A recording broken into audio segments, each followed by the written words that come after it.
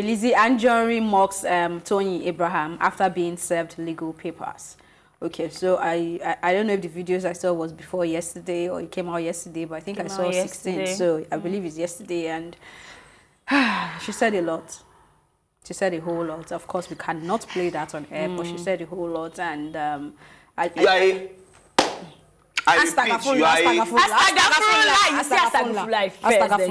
you are Astagfirullah. Yeah. So he has to take a to do something like that. I repeat, you are a no, I mean, said it in English. Yeah. But so we can say that on Yoruba. It's Yoruba.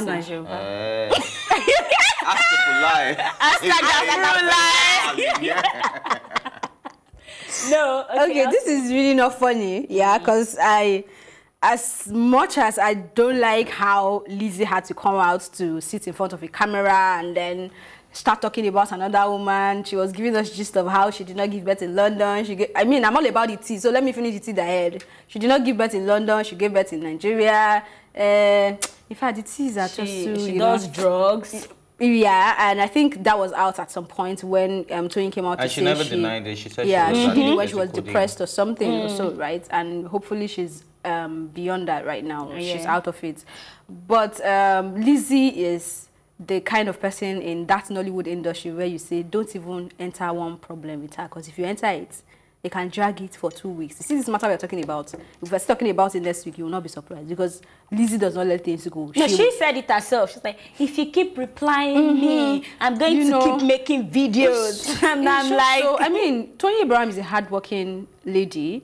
Lizzy is also a hardworking lady. I mean, she has done a lot for herself with the kind of businesses and wealth she has amassed for herself. Like, she's good on her own rights, right? And I just hope that they can squash this somehow, because Auntie is saying that Toyin Abraham doesn't even have enough money to pursue legal case. I don't know what that video was about, but to me, to be honest, I just feel like it was total nonsense.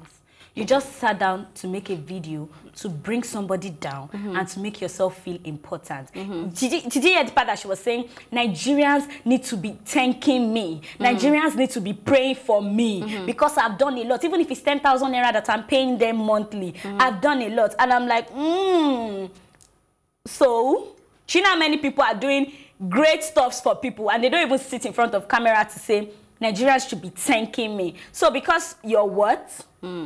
You're sitting down to say that she didn't give birth to her child in London. She slapped her mother-in-law. She did this. She did that. You even have more of the tea, so I cannot remember. No, like I mean, she slapped her mother-in-law. She gave birth inside a very local hospital. This one, that one. Your fans. My problem now is she doesn't have a car. She doesn't have a. You don't have a car. You don't have a house, and then you're coming to say she should. That she's jealous of you, Abi. No. She said that. You now said I'm jealous of you. Just like Beyonce and then technically, don't jealous me. Don't jealous me.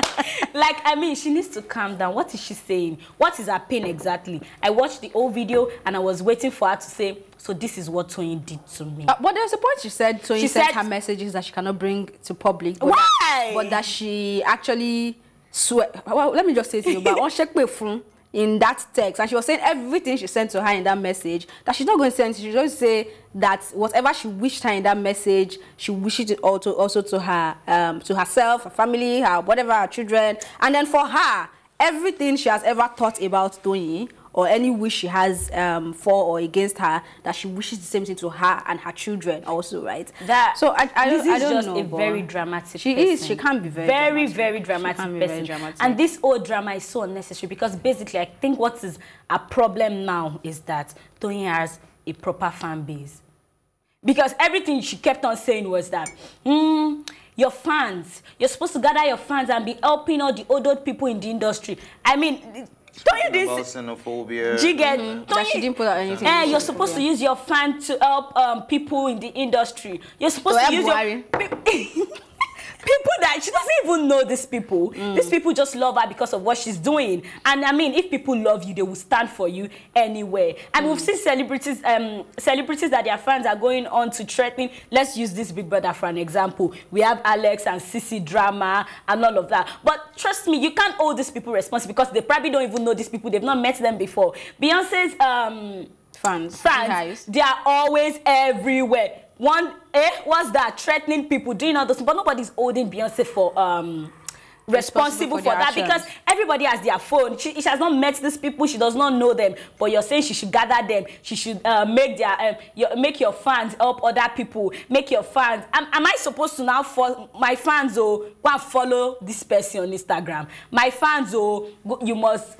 I mean, I follow Toyin's page, and I know that when other colleagues have movies coming out in the cinema, she's always putting it up on her page that go and watch, go and watch, go and watch. Yes, I follow her page. I mean, Miwa, Demola, Odunlade, other even upcoming actors and actresses, she will put it up that okay, this movie is out, go and watch, it's out on YouTube, is this. I mean, she's trying her best. She's not in that. You don't think if somebody has, it's like Tiwa's case, when people talk about Tiwa and then they say she should help other people, she should do this one. If you're not hardworking, nobody can help you. Okay, if people don't like your craft. What Ife has to say on this one? No, it's their beef. They'll squash it.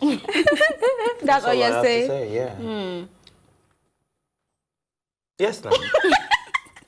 It's a big if I really can't be bothered about them. Yeah.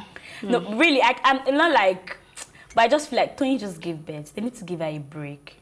I mean, she's. But anyways, as much as I agree with everything that Ewa has said, I'm just going to add this one so we can wrap up. I mean, they say there's no smoke without fire. That's one.